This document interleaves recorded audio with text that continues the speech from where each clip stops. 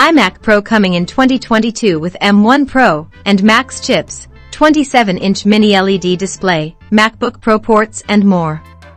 The next generation iMac that's in the works could be called the iMac Pro, according to leaker Dylent.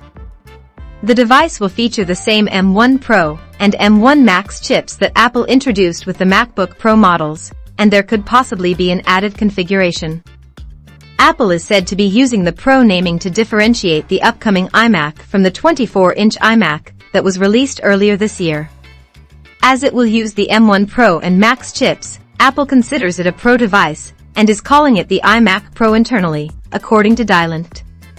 The leaker claims that the iMac will feature a 27-inch mini LED display with promotion technology, though some prior rumors have indicated that the next generation iMac will have a larger display.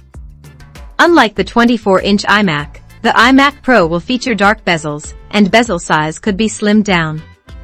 Design-wise, it could look similar to the 24-inch iMac and the Pro Display XDR, and Apple has apparently tested Face ID for the machine, but this is not a confirmed feature.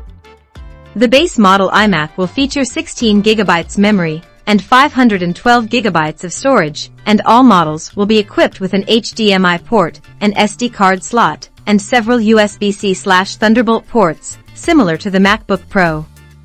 Apple is also said to be including an Ethernet port on the power adapter.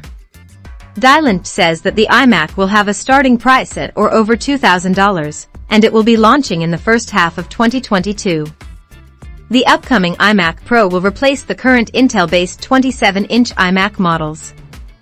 We haven't heard much about Apple's larger iMac, but Bloomberg's Mark Gurman has confirmed that such a machine is in the works. Apple reportedly paused work on the bigger iMac to work on the 24-inch model, but now that the 24-inch iMac is out, development can resume.